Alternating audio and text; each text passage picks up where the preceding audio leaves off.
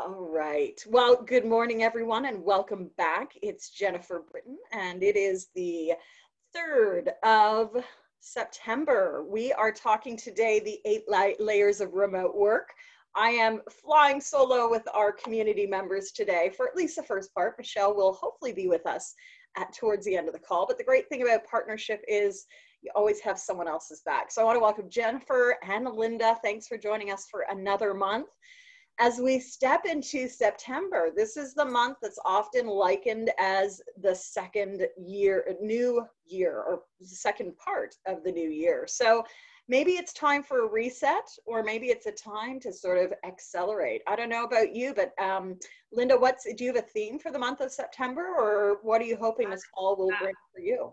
I would definitely say reset. That is the perfect word. So yes, absolutely. It's like, to me, fresh start, new beginning, just reset. Let's hit the ground running. Let's give her, it sounds like. And how about you, Jen G? What is your theme this month? Oh my goodness, Linda, you took the words right out of my mouth. It was perfect. I was like, because it was on the tip of my tongue, but I couldn't figure it out. I'm like, that's it. So yeah. Reset for sure. Yes. Yeah. It's been quite the year for everyone, and me personally too. So September feels like a reset. Yeah, well, let's reset on. And actually, Michelle and I are really pleased to bring to you a piece that sort of evolved very naturally. Like it's interesting, I think, in our podcast over the last year. We started about 10 months ago. We've had such interesting guests and different conversations. And this whole notion of layering has really shown up in our conversations, in Michelle's work, and my work.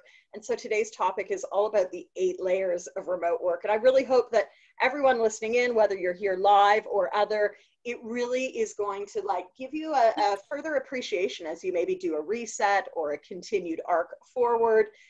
So we want to just play around a little bit with visuals today as well.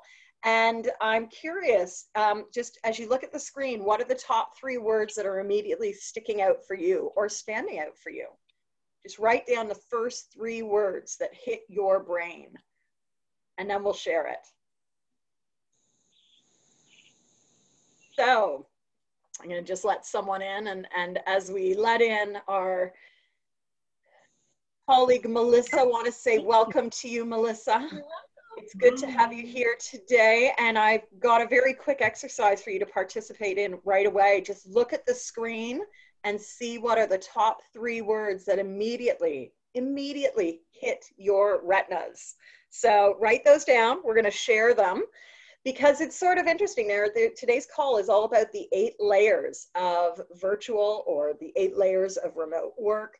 There are a lot of different elements that we've been talking about over the last few months. And I think this graphic, in its own D-ish way, captures many of them. So I'll just kick off by saying the ones that really captured my eye right away were digital, dozen, no surprise, because those are my characters that I've come up with in my writing in the last 18 months, but also design. I think I've really become so aware in the work of my clients, in the work that I support in my own program design, of how important it is to design intentionally. If any of you have joined me recently for Effective Virtual Conversations calls, we've talked about how important it is to have a bit of a roadmap and have that plan.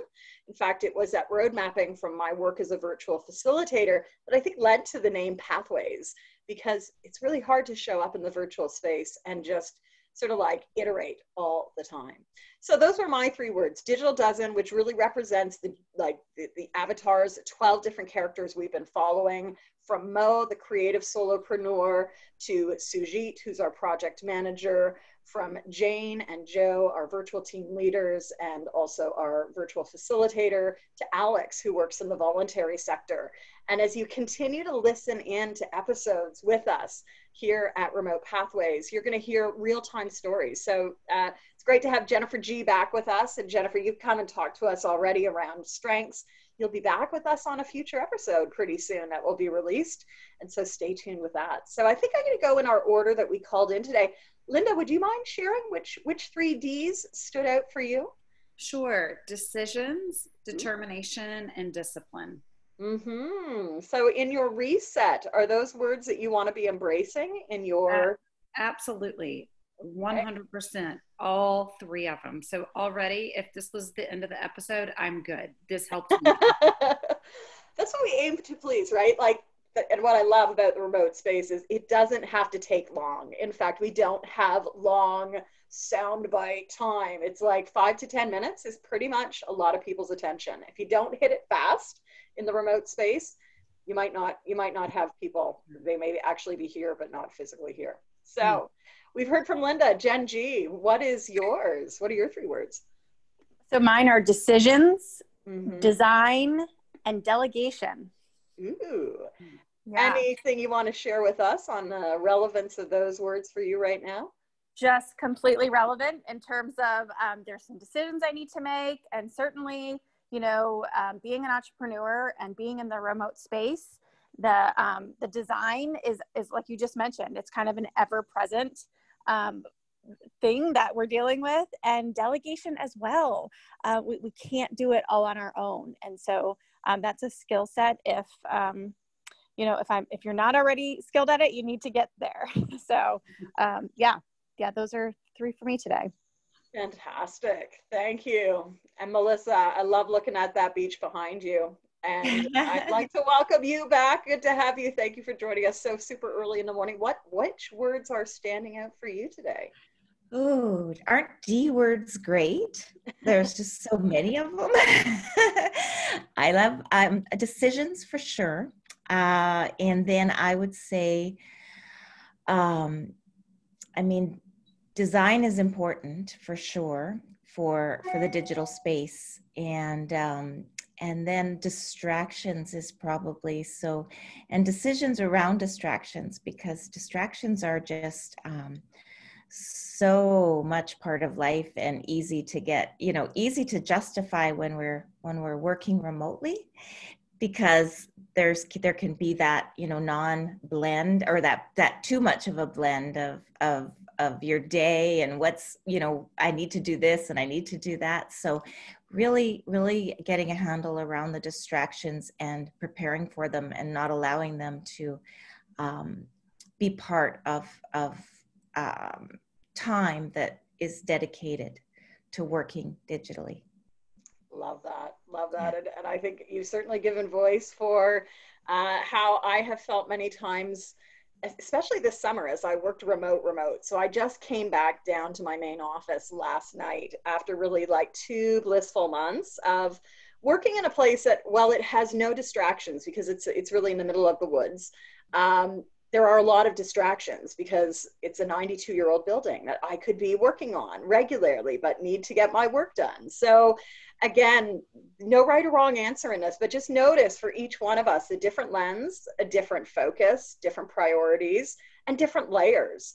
And I think that's another really important piece of working in the remote space is our reality, our perspective may be radically different from someone else's, yet all we see are these little context windows, as I say in my writing, like the 2x3 window that we see each other's world. So thank you for having fun. I hope that this was a useful exercise. And again, you can come back and look at it. I think it's one of those sort of like optical illusions maybe, and I won't talk about the science behind that, but you know, it could be something that you could return back to and see if maybe next time there was something else that showed up first in your mind, because the reticular activating system, which is part of our brain, actually is the thing that really starts to weed out all of the information. So there probably is something about these words that we chose and the real priorities at a gut level, even if we don't recognize them yet. How did those 3 words really, how could they really have impact for us in our working life?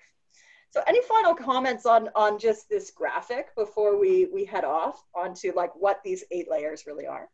Well, I don't know. You just kind of, I just took a screenshot of that so that I could actually just go back and look at it, because that kind of piqued my curiosity to be like, you know what, if you come back to it, because just honestly, it was very helpful immediately. So I took a screenshot.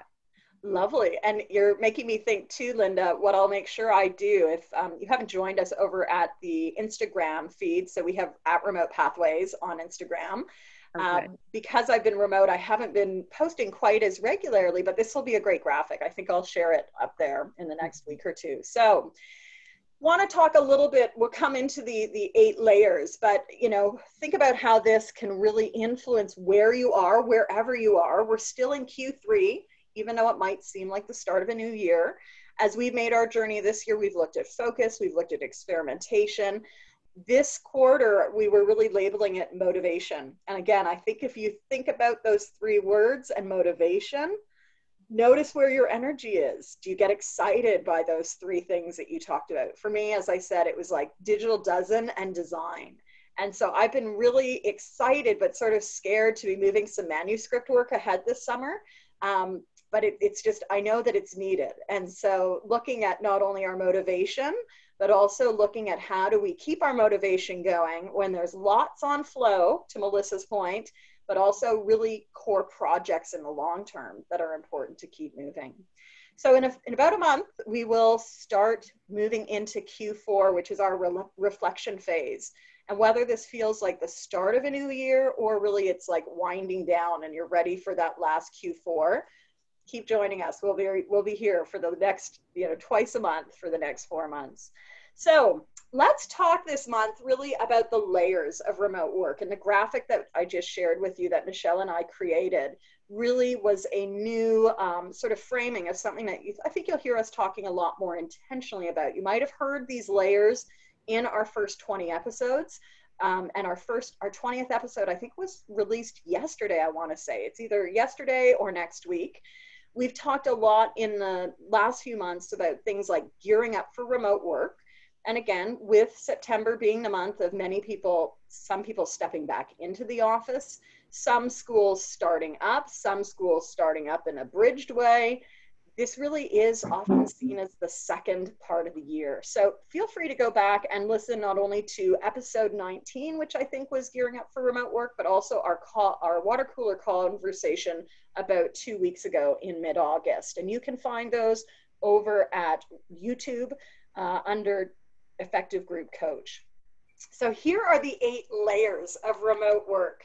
And we've just talked about them in that graphic. So as Michelle and I sat down a few weeks ago, we were like, what are some of these themes that we've been seeing? So I just want to share these 8 areas just to get you thinking about how it might be important or how it might be showing up in your work. These are just the layers where each one of our attention can be focusing on and listening for and listening to different areas. So of course, we're now in this digital ecosystem, which for a lot of professionals is a very different, radical way of working. Some of the themes that we've touched on are things like leadership is different in the remote space. And if you haven't listened to episode 17, where we talked about how every person, every professional in the remote space needs to be a leader, or at least have leadership skills, take a listen to that. Because in the digital space, whether we're new or we're a seasoned experienced professional, we really have to work through people.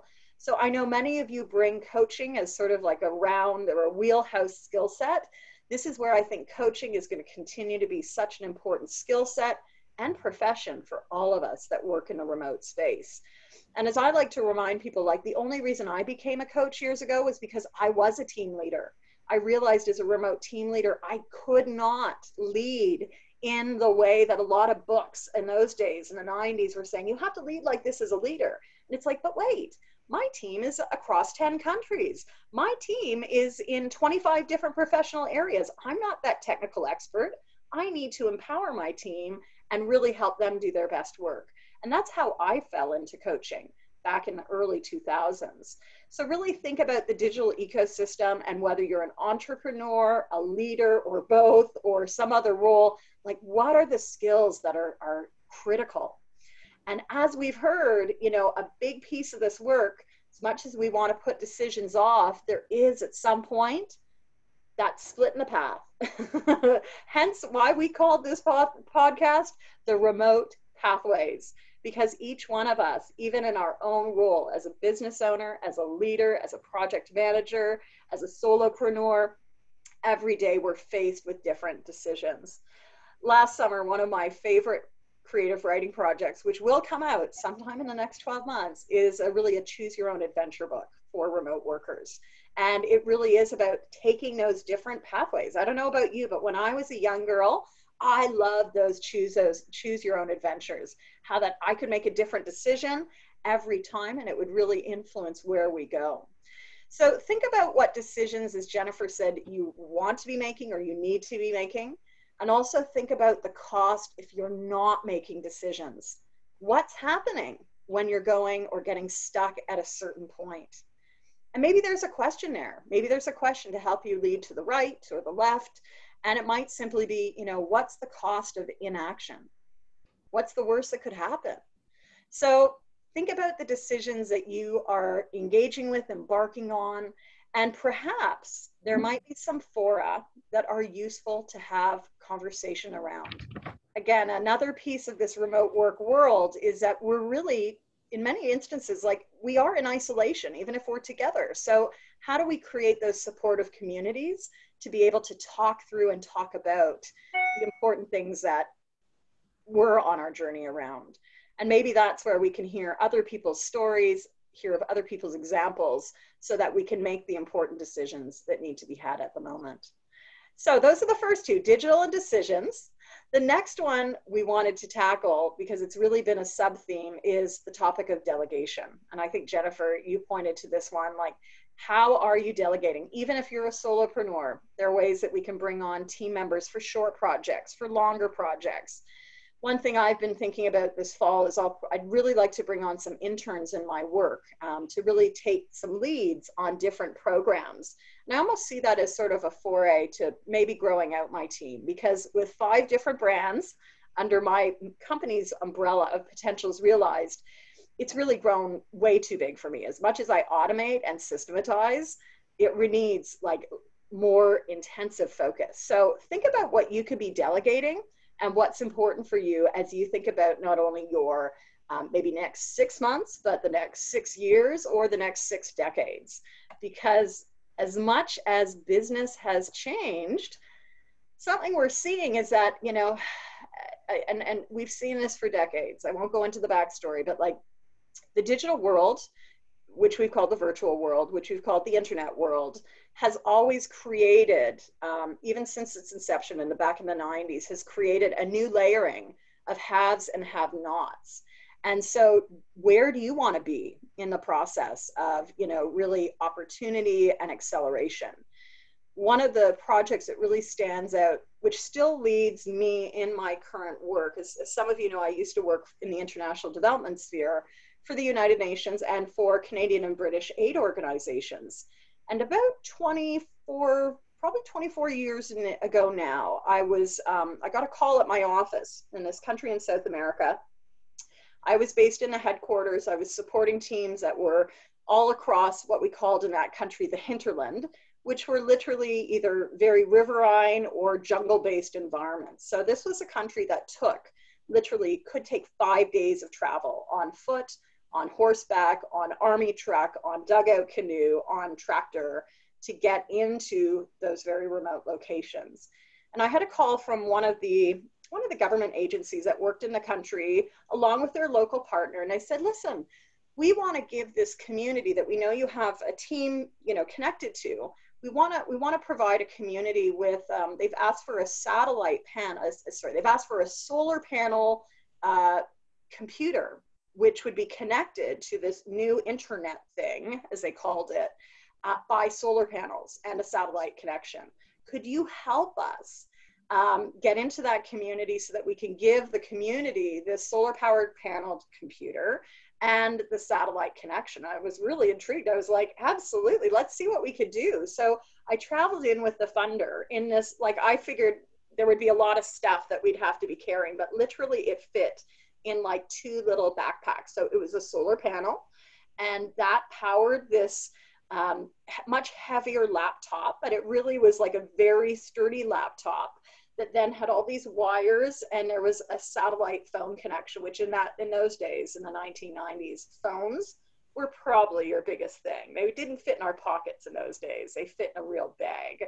So off we went, and this community, as we arrived, I won't give the community's name, but we arrived, and like most hinterland communities in this country, their school was a banab. It was literally a space in the middle of the community, and you would think, oh, there are desks and there's a place to write.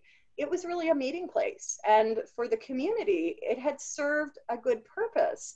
But the teachers, along with parents and students, had realized they didn't have any resources to work on. They didn't have paper, they didn't have books. And they had really started hearing through people who were moving through their village and their community, had started hearing about this new thing called the internet. And very, forward-thinking community, the captain, or what is known as the head of the community, had reached out in collaboration with the school teachers to this funding agency and said, listen, we'd like to be a pilot community and try this out. And so literally, like within probably 20-25 minutes of arriving into this community, along with the captain of the village, along with the head of the school, and with all these community members around, they were connected to the internet. And in those days, it wasn't as speedy as it is today, but to just see how people were like, wow, like I can access information. I don't think that was really probably the first thought, but this is a community that I continued to visit probably every 3 to 6 months for the next few years. And you could literally see how the access to information really became such a game changer. And that's a big part of what we operate in the digital space. It can be an equalizer, and it can also be something that does create inequity. So part of my work is always thinking about how do we bring equity into the work that we do as facilitators, as coaches? How do we also ensure that all voices are in the room? And with that, it may be looking at, what is really important in terms of bringing the conversation to. So I digress there. Hope you followed the trail, but digital decisions, delegation, all really key, so that we are focusing on what is most important in our work. And that, may be our core reason for why we do what we do. And as Melissa said, it's probably important to be noticing what are the distractions getting in the way. So invitation, as we step into the last 4 months of the year, what do you want to start saying no to? Not what you want to do, number 7, but what do you want to start saying no to?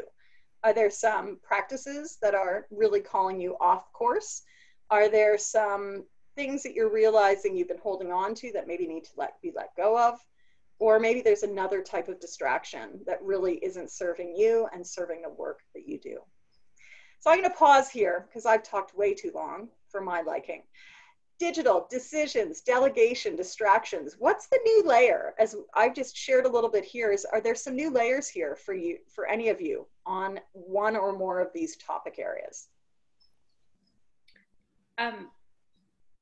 Really the decisions, the questions that you just asked, what's the cost of not making decisions? That really stood out to me. So just with even seeing this in front of me, it's kind of calling me out, kind of calling me to the table of like, it's time, because I am being distracted by not making, like it's a distraction to not make a decision. So I'm not able to move forward unless I do that. So, yeah. Well, thank you, Linda, for giving voice to something that I think we all experience, myself included, right? Like when we're in that place of not yet having decided, there's a lot of energy that we're expending that's not going anywhere, right? It's like it's holding us in place. So even if we make the decision, and we never usually know if it's the right decision too, right? We don't know until we go down the pathway whether it's the best decision, but at least we've made a decision and we can keep moving and getting data and trying things out and experimenting. Yeah, okay. And Jennifer G, I saw you take your mic off. Is there something you want to add here? Yeah, Linda, thank you for saying that, because that's definitely a theme for me as well. And I was actually just reading up on that, and they were talking about like the tremendous energy it actually takes to not make a decision, and that if you make a decision, you actually will get a rush of energy to like be moving forward, and that you can always pivot down the road. But they're like just the power in making a decision, even if you fear that it's the wrong one, but just psychologically, emotionally, even physically, it takes so much energy to not make a decision. Wow. Thank you for sharing that, because that explains why you're so tired.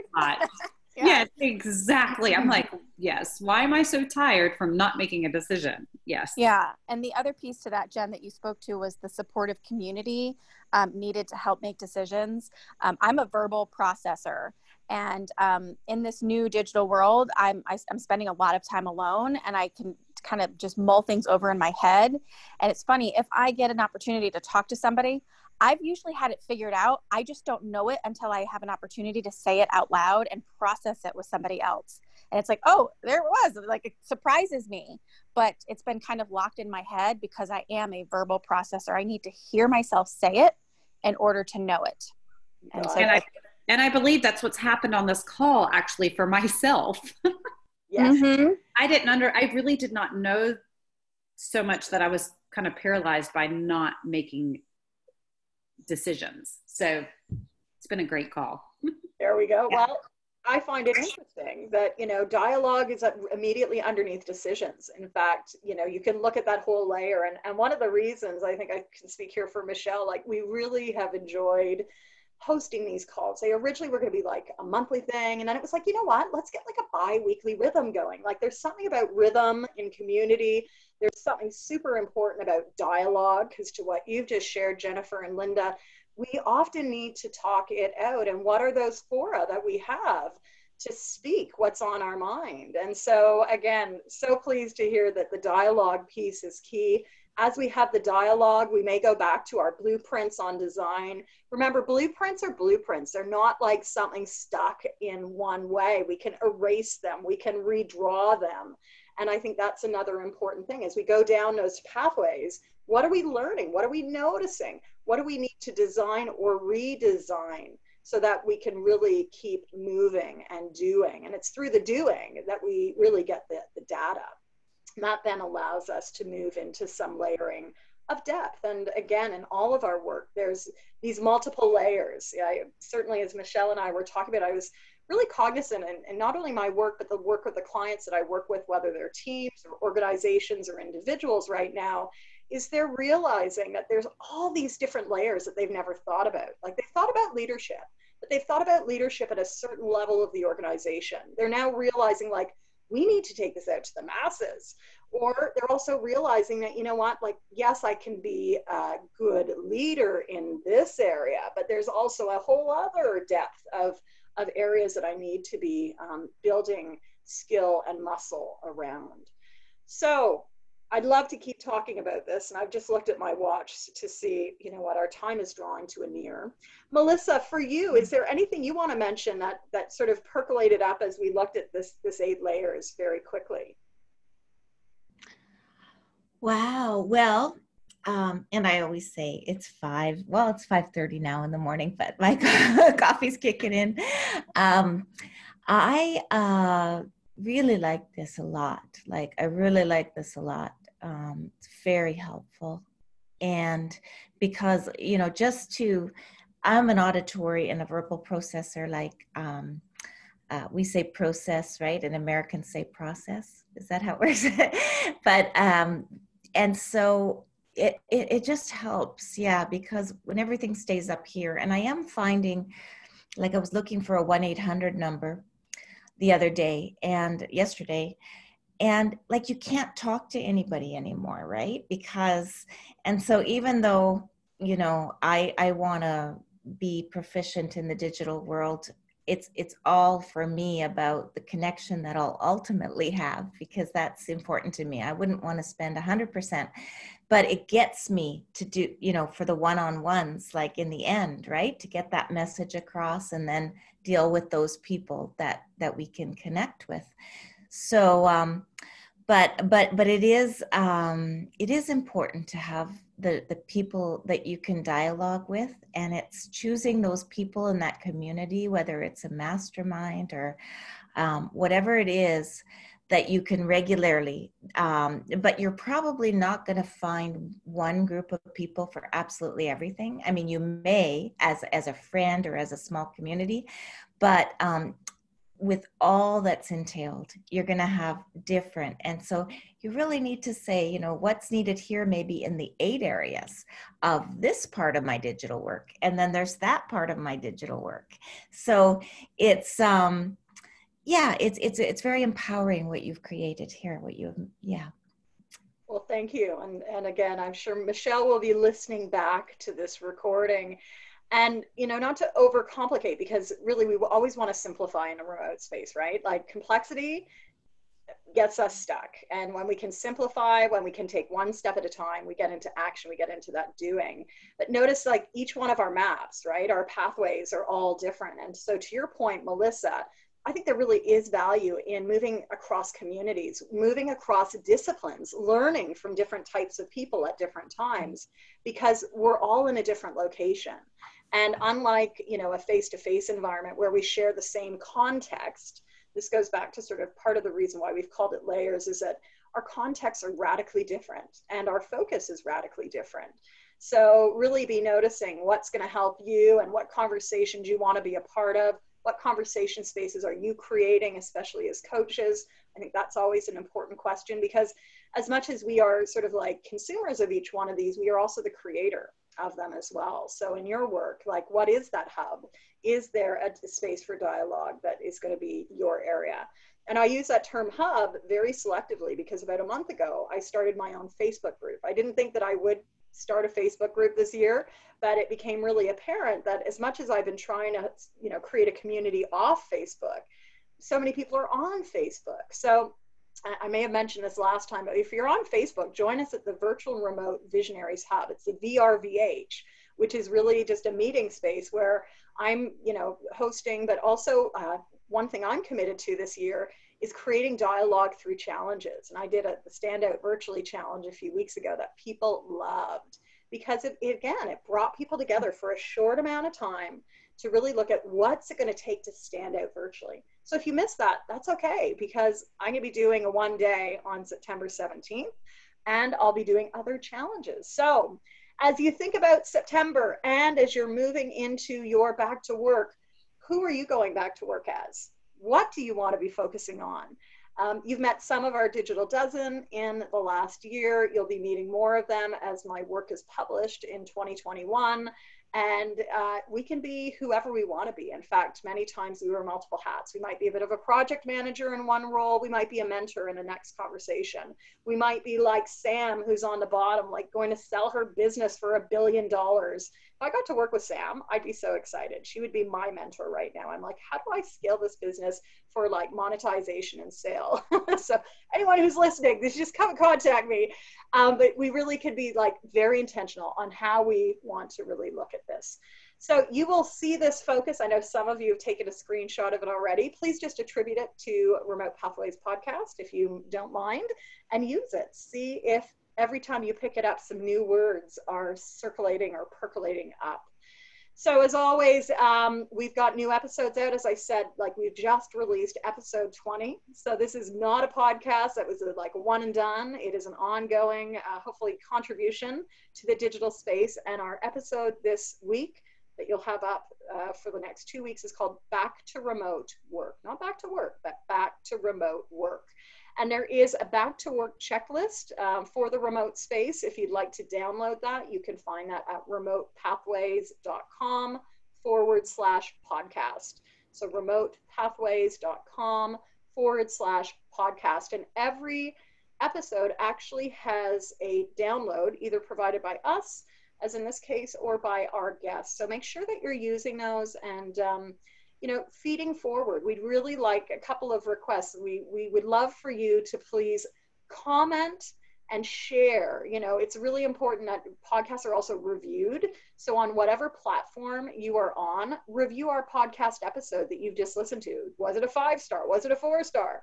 Like, leave a comment. We really want this to go out. But of course, there is the whole algorithm, which is like not controlled by us. So we really would love to ask for your support to please share the word about this podcast.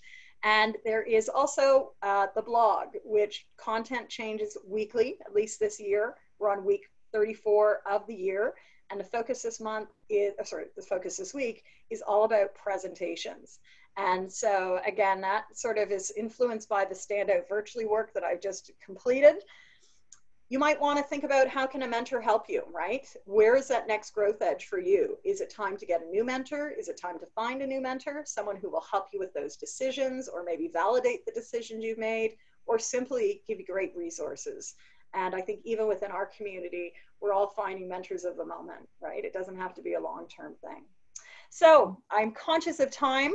Here's our quote of the week, James Cash Penny: "Growth is never by mere chance. It is the result of forces working together." So with that, I want to wish you a great start of the new month. Let's wrap up our call today by just having you share, I'm going to go to that energy flow, right? One layer of this work is really noticing our energy. We might not always be conscious of it, but when we are able to get conscious of it, it can be like, you know, a bit of a, I like to liken it as a water flow, right? It can help us move forward. It can maybe take us to some new areas. But what is that energy you're leaving today's call with? And Linda, I'll start with you again. Determination. Determination. Thank you. Jennifer G., what's your energy that you're leaving today's call with? Wow. It's like a river, and it's been a bit dammed up, and it still is. Like, there's some action I need to take. So ready for it to flow again. Ooh, love that. And Melissa, what is yours? Boy. Oh my goodness. It's a feeling, and I have to put it into words. So where's the feeling living? Just even where in your body is that feeling residing right now? It's here, like right in my, I guess, solar plexus, and was my birthday yesterday, and I'm always like making new resolves, and so where I'm at right now is,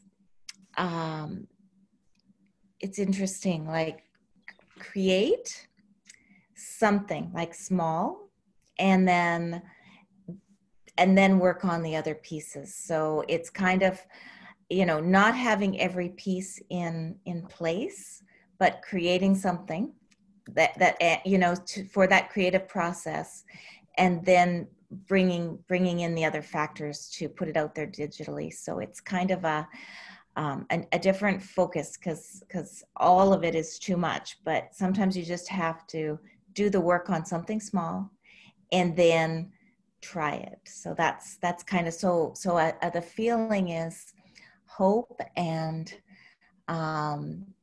excitement, and just simple right now.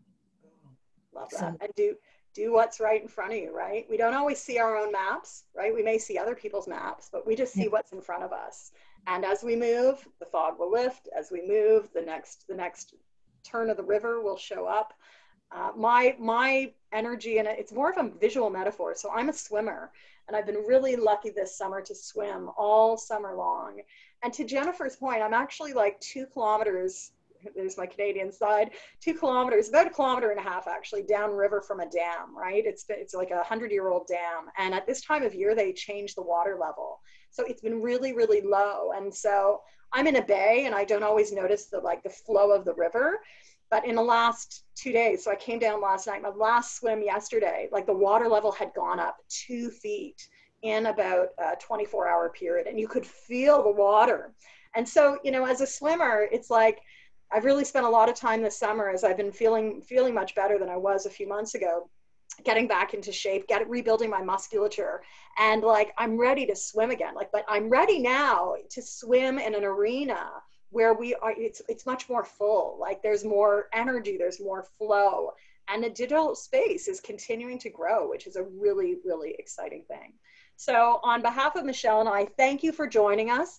Our next episode, which will come out in mid-month of September, is actually on co-working in a remote space. Love the graphic that Michelle has pulled together. We hope that you'll join us 2 weeks today. That'll be a 7:30 a.m. Eastern call. So if you are a bit earlier, you'll have a 30-minute time to sleep in. As I mentioned, that same day, I'll be hosting the Standout Virtually Masterclass Studio Day, which is going to be a 1-day for you to design and connect with others around what you're creating in terms of your virtual programming. So you can find out more about that at standoutvirtually.com. I always like to just leave it really super simple. But if you join with a friend, you actually get a discount. So if you join with one other friend, you each get 25% off your registration. You bring 2 friends, you save 40% each. So I hope you'll join me at the Standout Virtually Masterclass. And again, we hope to see you back here. On behalf of Michelle and I, thank you so much. We've gone a few extra minutes. Have a great September and reset as you move forward. Thank you. Thank you. Thanks, everyone. Take care. Bye. We'll see you Happy soon. belated birthday, Melissa. Yeah, Yes, happy birthday. happy Hope you birthday. saw that in chat. Your birthday wishes. What's that? Chat before I sign off. I'm going to stop the recording, but I'll leave Oh, chat. I'd love to chat. Yeah, Okay. you've got some birthday wishes in the chat bar for now. So with that, happy belated birthday, Melissa. Look at chat, and everyone be well. We'll see you in a couple weeks. Take care.